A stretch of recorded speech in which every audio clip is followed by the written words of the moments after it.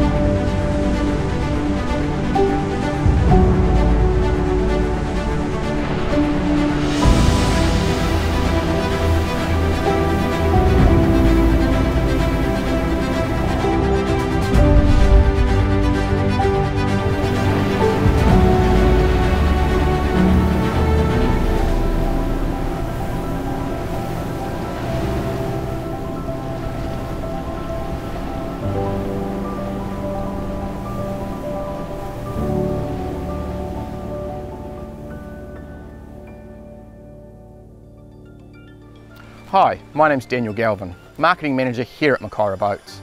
We started this journey with the ambition to create the softest riding, best performing boat on the market. In so demonstrating all of the benefits of aluminium over fiberglass. And it's with my great pleasure I introduce to you the founder and director of Makaira Boats, Alan Shaw. Thank you, Dan. I've been looking forward to this moment for a very long time. Makaira Boats has had to challenge what's possible in an aluminium boat, and in the process, redefine the boating industry. The hull we're presenting to you today is one of the strongest boats in the market. It's lightweight when compared to fiberglass, more efficient, and it has features that many people said were not possible in an aluminium boat. These boats are designed and built in New Zealand, which is at the bottom of the South Pacific Ocean. If the hull can perform in these conditions, it will perform anywhere in the world. The next generation Makaira has been completely redesigned from the keel up, so that even the most demanding offshore skippers won't push a Makaira to its limits. And the family excursion will have all the modern comforts. You're better to have an offshore boat and never use it to its full potential than not have it and need it. It's a redefined battleship, which is why we have named our boats Makaira, Latin for sword and a genus name for marlin. The boat you're about to see is the only plate aluminium boat with a true Carolina flared hull. We believe this will redefine boating.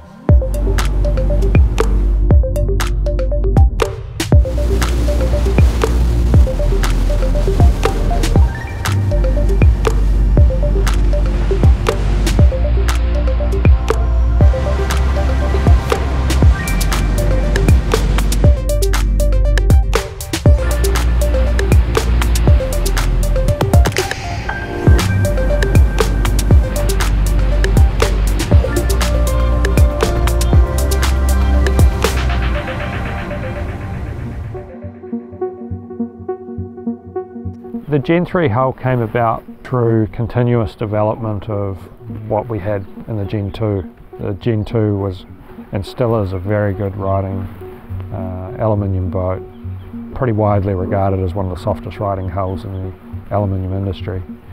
And we just wanted to improve on that. You know, we're never going to be happy with what we're producing. We're always going to be fine-tuning it and developing it further. So the Gen3 came about pretty naturally through that. Our style of boat has always been based off that Carolina sport fisher look, but using aluminium up until now it hasn't been possible for us to produce a flared hull. Benefits of the flared hull are pretty notable. The softness of ride is increased, but also the dryness of ride is the main reason we run the Carolina flare. Also in a following sea, it provides lift. There's a whole heap of benefits to the flare, and it also looks awesome. There's no other alley boats out there that look like ours. Makes us stand out from the crowd. The first thing I noticed when we took the first Gen 3 out for a sea trial was how effective the flared bow was.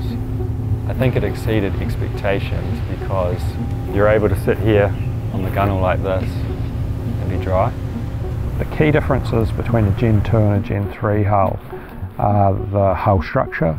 So in the Gen 2 we've always had on all of our boats a lifetime hull warranty, but we've taken that a step further with the Gen 3 and we've built the hull structure to Lloyd's special service craft. So the frame and girder spacing and the hull plate thickness meets Lloyd's special service craft to 30 knots in a metre of sea.